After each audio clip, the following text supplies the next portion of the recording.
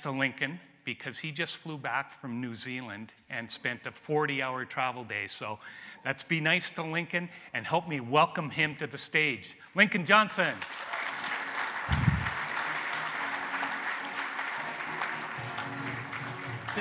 Good luck, Lincoln. Thanks, Ian. You need this thing? Oh, yeah. All right. I must say that when I started this journey, I never thought I'd be on a stage talking to this many people. So, the topic is the past, present, and future of cannabis extraction. And I always say that my crystal ball is really cloudy. I sure didn't see the email today, coming in today. Touched on who I am, mechanical engineer from UBC. Statistics and data geek. Optimization is my thing. I take systems and make them better. Recovering chef, that was my first career. Spent about 10 years in the restaurant industry. Don't let this fool you, I'm actually in my 30s.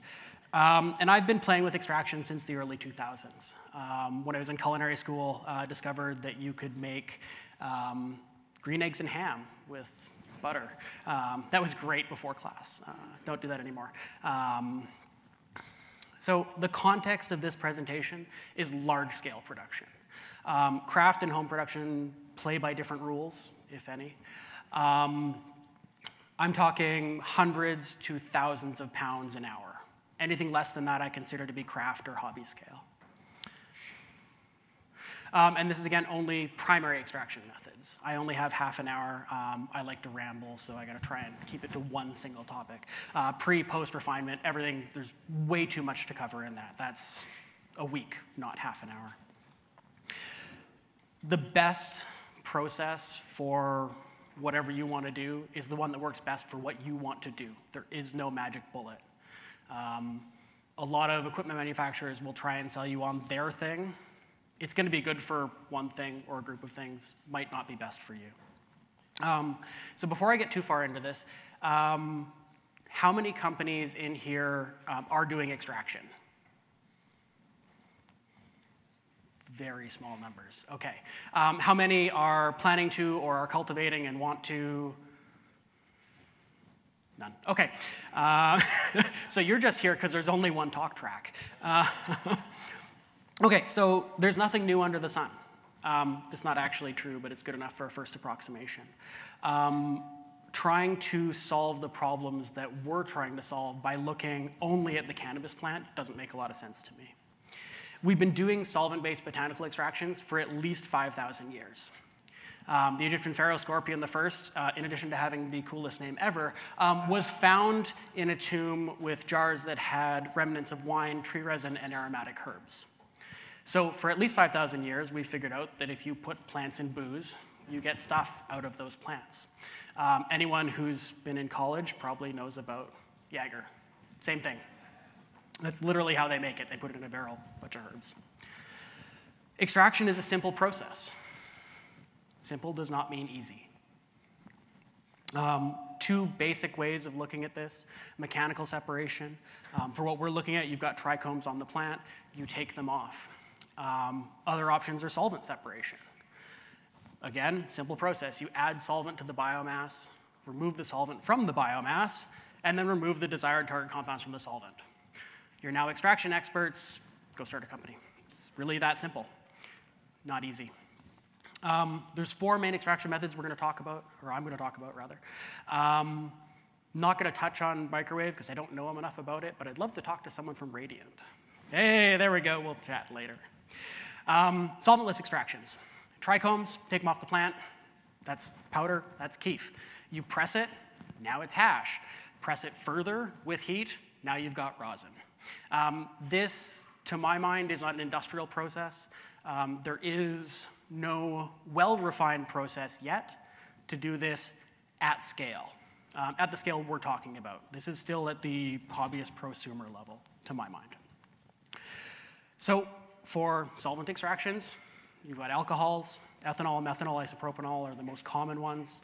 There's others, but these are the big ones. Hydrocarbons, butane, propane, other alkanes.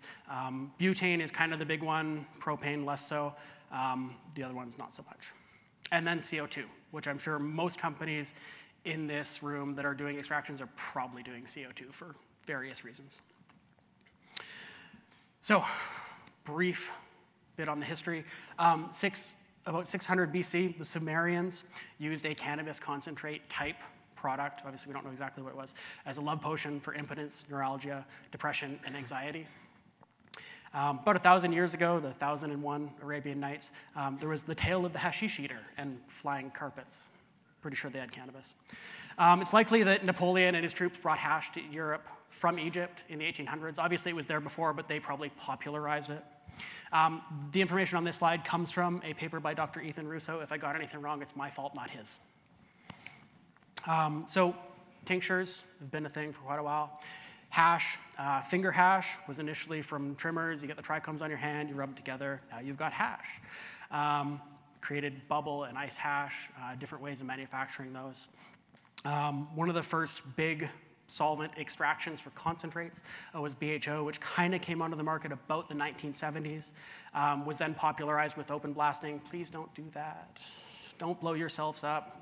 Gives us all a bad name. Closed loop systems came into the market about the 1990s. That's the safe way of doing it, and they're really not that expensive. Rick Simpson oil, RSO or Phoenix Tears, came about in about the 2000s. Thankfully, all of the RSO and Phoenix Tears you get on the market today are not made with naphtha, which is what the original one was. Do not make an extract with naphtha. You don't know what's in it. You can't purge it. It's really, really bad stuff. Slightly better than the cancer, but present.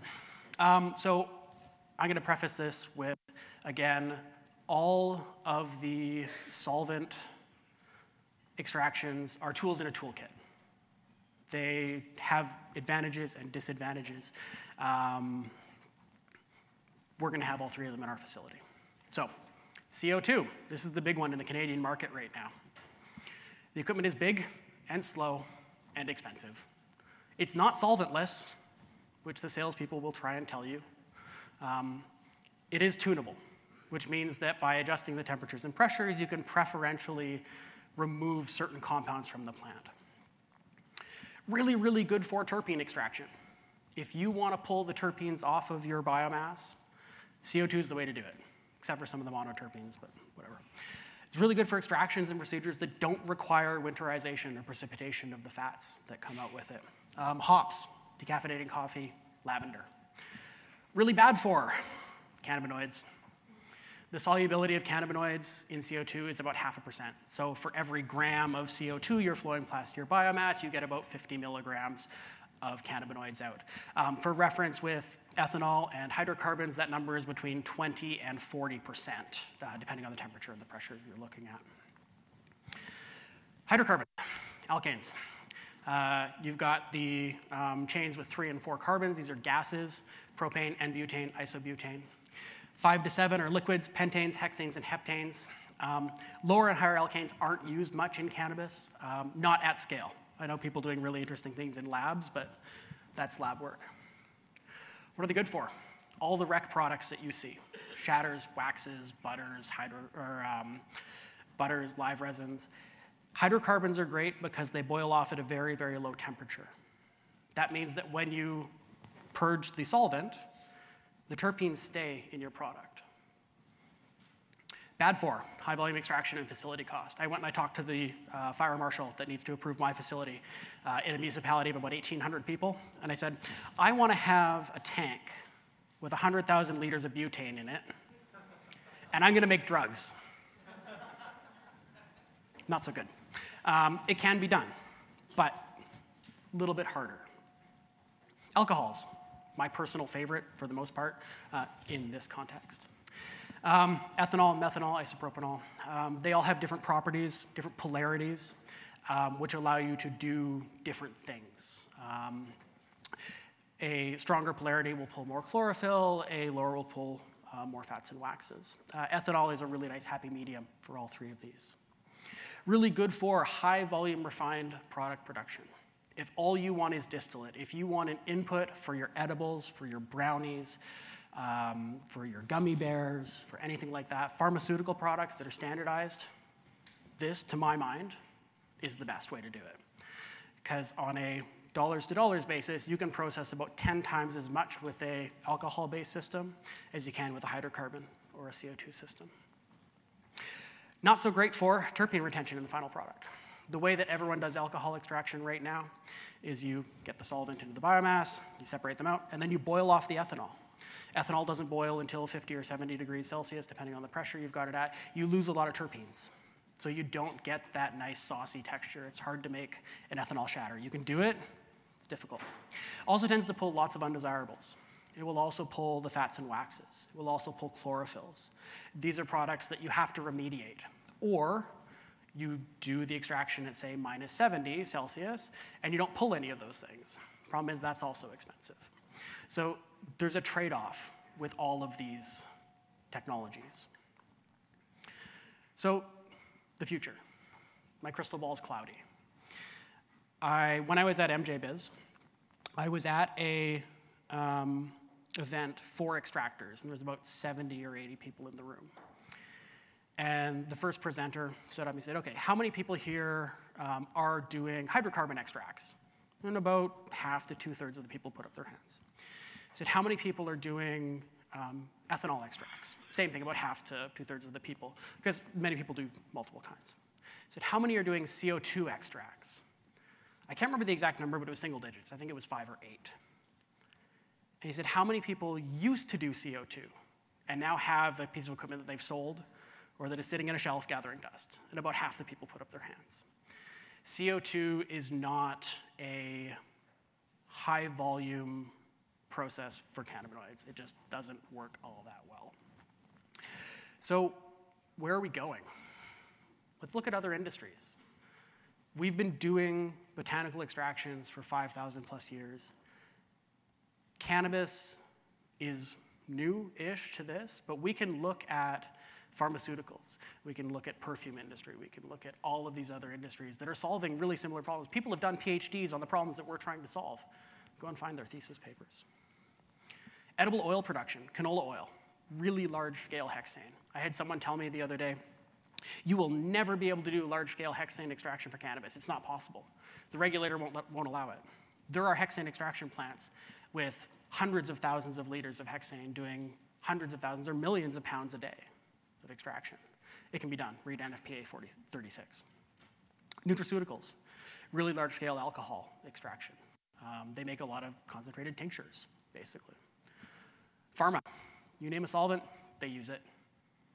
It's worth it for them. They use it at scale. Learn from their processes. What lessons can we learn? Where do we want to go? What do we want to learn from these companies? We need to reduce our production costs. Right now, the cost of cannabinoids is as high as it's ever going to be. It will never be this high again. It's only going down. That means your production cost needs to go down if you want to stay competitive. You reduce those through economies of scale, reducing your energy usage. And if you're doing solvent extractions, don't phase change your solvent if you can avoid it. It's really expensive on an energy basis. Reducing your labor requirement. Automation, automation, automation. Humans are really, really, really bad at repetitive tasks. We get bored, we get distracted, we want to see what's on Facebook. I, in a previous life, had a startup building predictive analytic systems for oil and gas. I worked with a company that had a exothermic event because they had an employee that had to sit and watch a bank of screens. And their entire job was to notice when a needle went below a certain mark. And that person didn't notice that, and then went on vacation, and no one else looked at it. And they had a $1 million problem because they had a human doing an extremely repetitive task. That human made a mistake. They get sick. They also don't work 24/7, and they require overtime. So get the robots to do what they're good at. Reduce your losses. Solvent loss, consumables. My big thing is don't extract things you don't intend to keep. If you're doing an alcohol extraction and you're pulling chlorophylls and you're pulling fats and waxes and then you have to remediate those, doesn't make a lot of sense. I talked to one company that was doing room temperature alcohol extractions, and they were doing a carbon scrub to pull all of the chlorophyll out. They didn't have in-house analytics. Then when they brought them in, they realized they were losing 30% of their cannabinoids when they scrubbed that chlorophyll. They then spent about $150,000 retooling, went to a -70 cryo process, And that paid for itself, I think, in a month. Understand your process and understand where your losses are.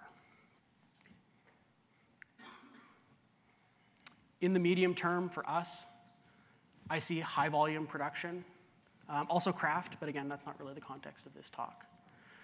Increasing specialization. Unless you're Canopy, if you got billions of dollars in the bank, you can specialize in everything.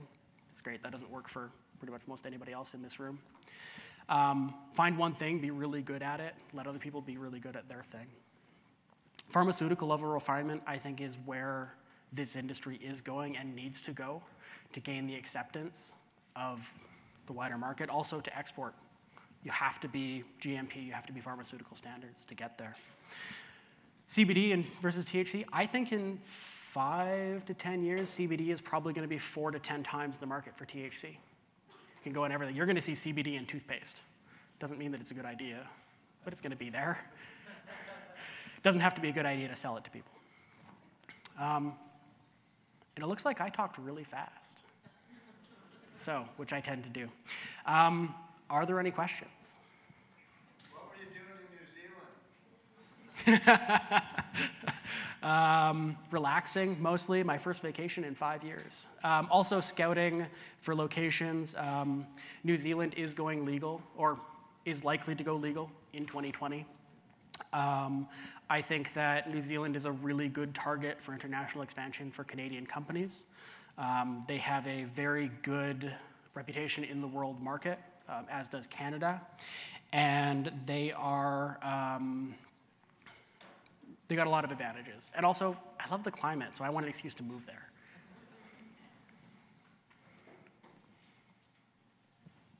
Time for lunch then.